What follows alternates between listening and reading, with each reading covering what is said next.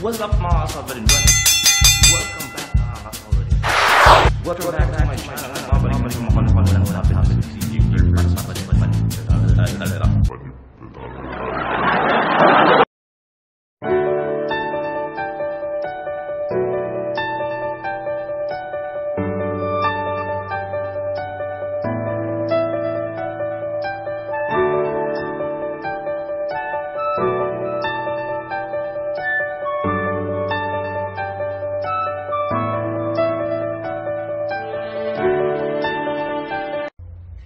What's up mga kasabarin? Nagbabalik na naman ulit ng walang sabit na si DJ Bird. Alam mo, pag-uusapan natin ngayon, medyo seryoso. Medyo career-oriented yung pag-uusapan natin ngayon. Nabubula na tuloy ako. If you have a dream or plans to pursue law, then you need to ask yourself, what are the things to prepare? Especially sa mga first year. Especially first year, first sem. I'm just gonna give you a little bit of an advice kasi iba-iba naman yung approach natin, iba-iba yung pamamaraan kung how to make ourselves ready for this new chapter of our lives. Unang-una, you need to be mentally, emotionally, spiritually ready. Set aside na lang natin yung financially ready. Kasi, yep, reality bites. Talagang magastos yung law. All the fees, all the tuition fees, all the materials that you'll be needing, especially textbooks, reviewers, are so pricey. But ikaw, magagawa niya ng paraan. But for now, as first year, kung naghahanda pa lang pumasok, first year, first sem, unang pasok sa law school, you need to be tough emotionally, psychologically, and spiritually. Second is you need to unlearn those type of teaching approach or learning approach na naranasan nyo or nakasanayan nyo sa college level. Kasi karamihan sa college level medyo lenient pa. And most of our professors, hindi ko nilalad, medyo may spoon feeding pa rin. Spoon feeding, di ba? Nagbibigay ng assignments, reading assignments. Meron din naman sa law school, ganyan naman, pero more on a higher level. Self-reliance, ika nga, sabi nga nila, iba yung law school. And try to be resourceful enough to get those other books that might help you. Unang-una, yung books for you to improve your English proficiency and mga related books about laws. Mas advantage kung meron ka. But it's not necessary. Pero kung makakahiram pa yun sa mga higher level, or you can get those resources without, spending a lot of money, then that would be great. Okay, so merong mga libro ng English, kahit yung mga libro nyo sa high school, yung English books nyo sa high school at college, especially English 1, English Plus, then that would be helpful. And of course, the basic grammar, the 20 rules of subject-verb agreement. Kasi maraming nagtatanong, necessary ba yung magaling ka mag-English? Kailangan bang magaling English? Yes, you need to have a good speaking skills, and of course, how to construct your thoughts and ideas. Kailangan yan sa mga recitation, kailangan yan sa pagsasagot ng mga exam, especially kung ang binibigay ng mga professor ay cases. So, pag-uusapan natin yan sa susunod na mga videos natin. For now, ano na ba yung ang topic natin? Ano ba yung dapat yung i-prepare? Okay, so yun, books for reference, English books. dictionaries, and it's gonna give you also the books in advance na pwede yung magamit. But depende pa rin yun sa professor nyo kung anong ginagamit. Okay? Kung anong recommended books. So, ano pa ba ang mga tips na kailangan?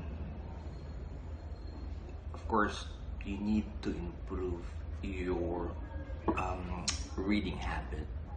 Kung sa college ay hindi ka fan of reading, hindi ka masyadong nagbabasa, and for now, you need to teach yourself and practice yourself to be self-reliant, na kailangan mo talagang magbasa in advance. Mahirap pang mag-memorize. Kailangan pang mag-memorize. Yes. Definitely kailangan mong matutong mag-memorize. Mahirap, pero kailangan. And you need to have determination and drive to learn. Tips ko lang sa pag-memorize. Kasi may mga professor, there are really provisions and law that is verbatim. Meron ding mga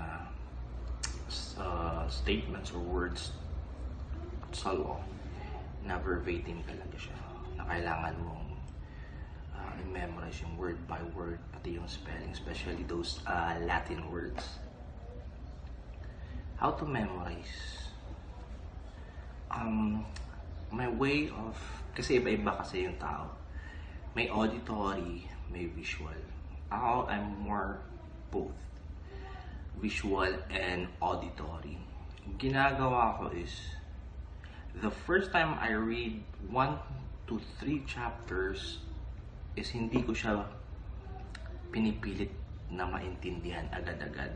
I will not force myself to understand those chapters, those lessons that I want to learn instantly. So binabasa ko siya, pero nire-record ko siya. If I have my phone, if I have a digital recorder, or kahit yung mga lumang recorder, binabasa ko siya nire-record ko siya habang binabasa ko siya. Pangalawang basa ko is, I'm gonna list down those words or statements na hindi ko naiintindihan. Yung mga words na bago sa akin, especially first year. So, may mga words na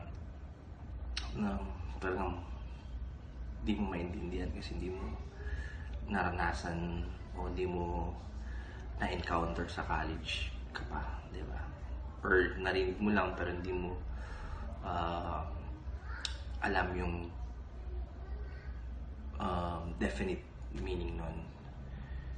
So you need to write those words in a book, in a notebook or an organizer, and then Google the meaning, write those.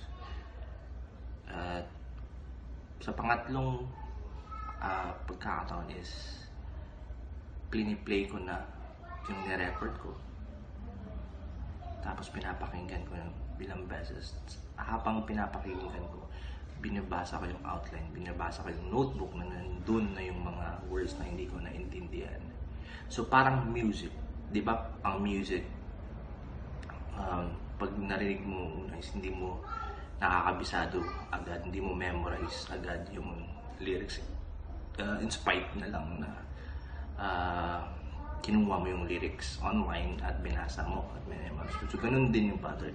Along the way, habang pinapaulit-ulit mong pinapakinggan, it will absorb naturally and you will be able to grasp all the meaning by the help of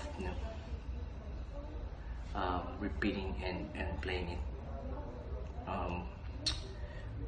a couple of times with the help of your notes na sinulat mo, di ba? So, yun lang. At saka, sa unang araw, may mga, lalo na sa consti at sa persons, you need to memorize the preamble. Okay? And lastly is, if you can buy or you can get caudals or you can borrow caudals, yung mga maliliit na mga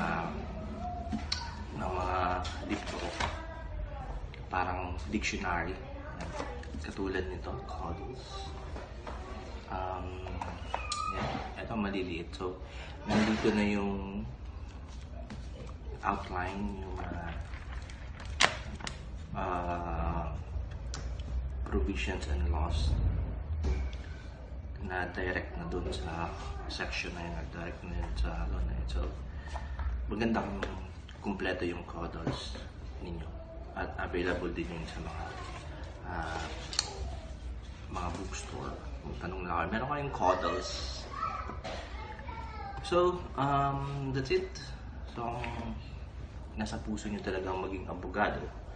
If you want to succeed, then you need to discipline yourself and be serious of, because entering law school is a serious matter. Hindi siya kagaya ng college na sige, kailangan kong magka-diploma, kailangan kong makagraduate, diba? So, yan lang ang aking mai-share. Sana may natutunan kayo sa akin. And this is your friend again, DJ Fer. PCO.